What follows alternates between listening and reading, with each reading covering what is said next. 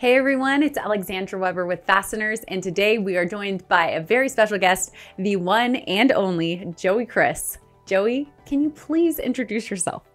Hi, I'm Joey Krys. I'm with Professional Contractor Supply. I'm an outside salesman and a safety specialist. And I'm excited today because we get to talk about the OSHA top 10, but we're going to concentrate on the top 5.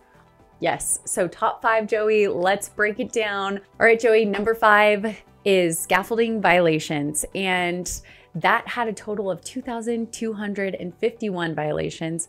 What are some of the common reasons for people getting the violations? Normally what I would see with scaffolding would be rails not being connected or not enough railing there.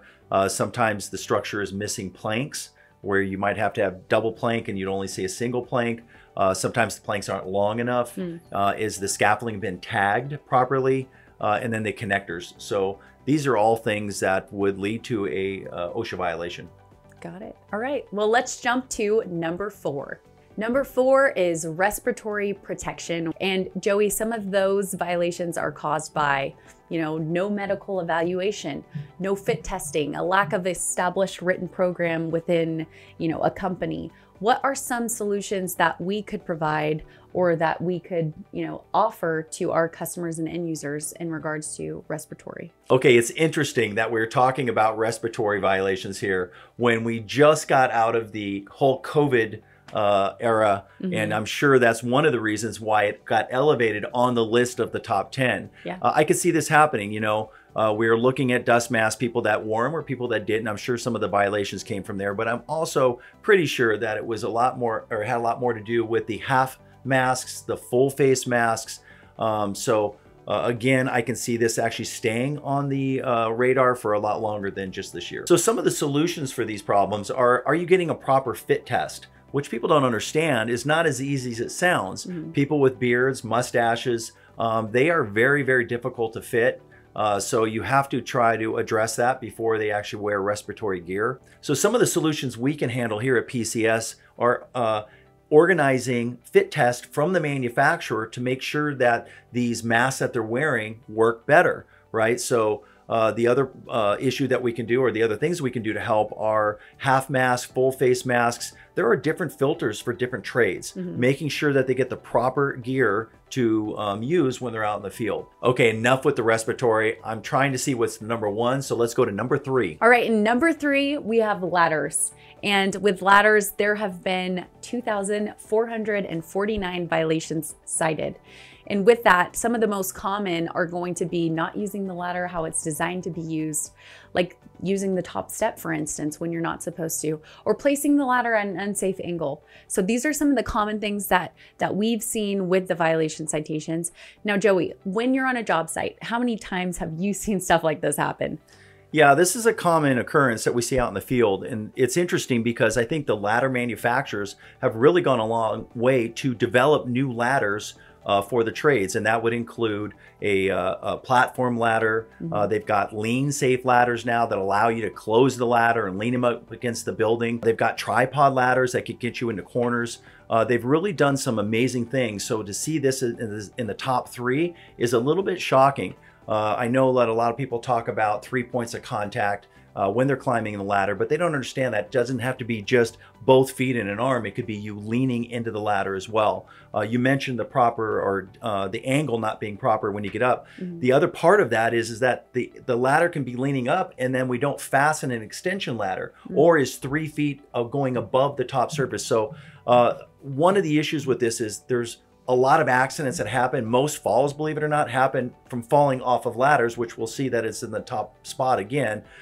So if we can address the ladder issues, right, we'll also start addressing the fall protection issues.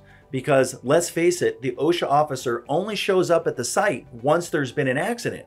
Hardly ever do they show up just to see your violation. So if we can fix these ladder issues, I think we're going to start cutting down on seeing ladders actually in the top 3 and hopefully get them out of the top 10. All right, let's see what number 2 is. All right, and number 2, which was surprising to us, was hazard communication, and that had 2,639 violations. Now, these violations consist of a lack of training, SDS not accessible or maintained, and believe it or not, labels and warnings not being present. Joey, I can't believe labels and warnings aren't being present on these common, materials. So Joey, is there anything else that you'd like to add? I don't have much to add here, but I'm guessing that this would, if you were using a hazardous material and you didn't identify it, that wouldn't be good. And number one, no surprise here, we have fall protection with 5,915 violations. That's more than double the amount of some of the other violations on this list.